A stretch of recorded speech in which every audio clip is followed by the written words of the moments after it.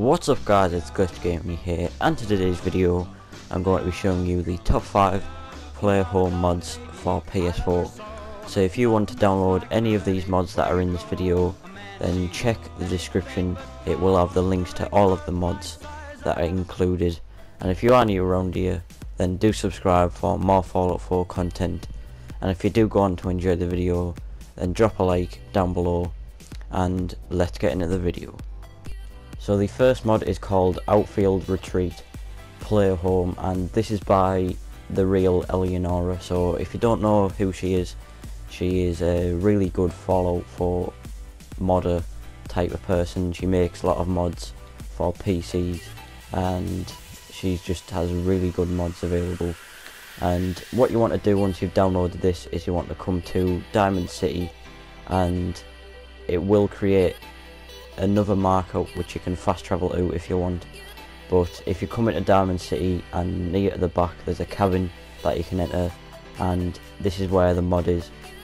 And the first thing I can say about this mod is it's really small, but that's why I love it. The attention to detail is just, it's just so much stuff in here, so much junk, and it looks like something that Bethesda has made them. And it is one of my favourite player homes, so I really do recommend you go and download this. So next up we have /throw Refuge, and this is by far one of the best that you can download, although it is about 10 megabytes, which is about a tenth of how much storage we get on this game, so watch out for that. You don't want to go overboard on how much storage you have, but this so cool, and I just want to thank the author for making this because it is just a great mod. If you look on your map, once it's downloaded, you will be able to see that it's just to the right of Sanctuary, and you will be able to find it. It's like a big rock, but once you enter, the place is absolutely huge. There's different rooms, there's also the main area which you will be able to see now. It's got some massive decorations which make the mod look so much better, and I personally love this because there's just so much you can do in here, and seeing as though it is a massive place, you wouldn't have thought there's so much attention to detail, but there is. Even if you look in the small cafe area, there's totally new stuff that I've never seen before. There is actually even different rooms which you can enter, and it will take you into a bowling alley, which is pretty cool. And I think there's a few more rooms that I haven't even entered yet, so you can check that out for yourself.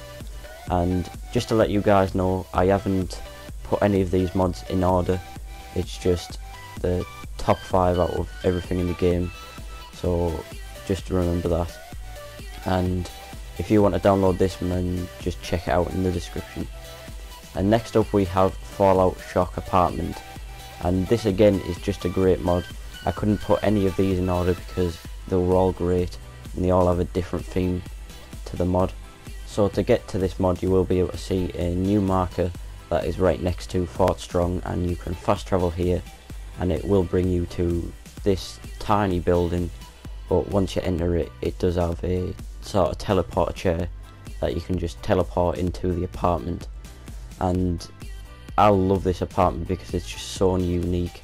I haven't seen anything like it before, and once you come through the main entrance, it's not that big of an apartment, but I think it's the right size for a nice player home.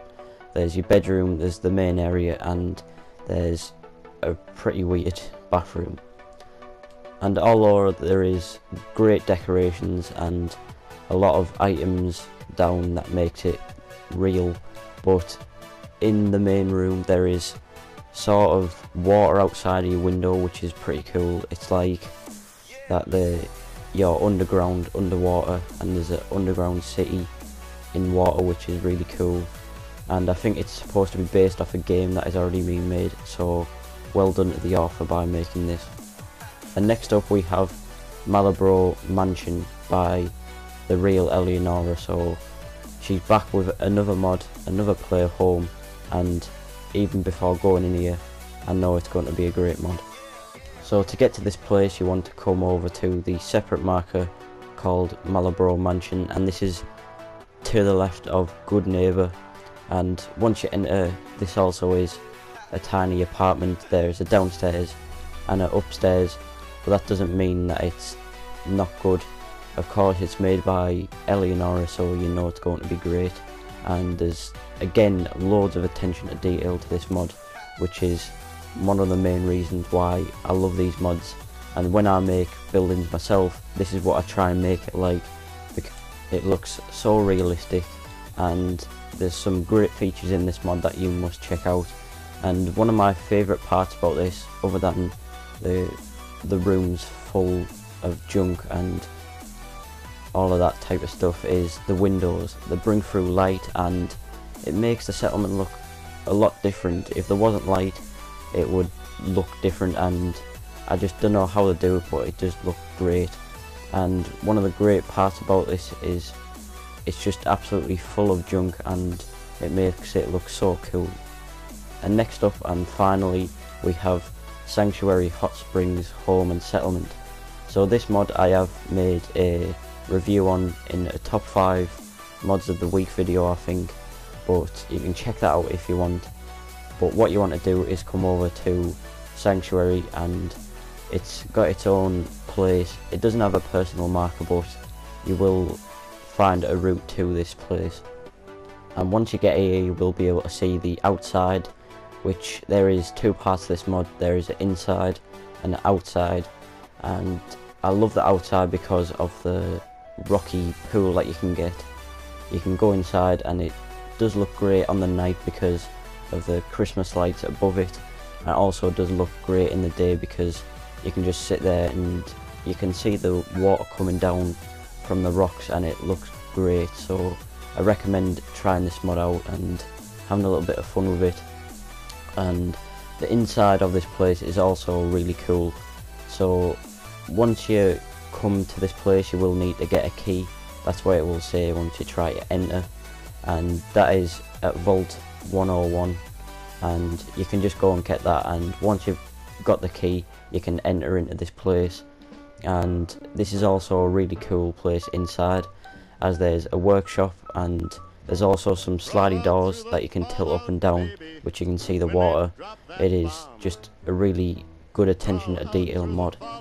So if you did like this video, then leave a like, subscribe. Until next time, see ya.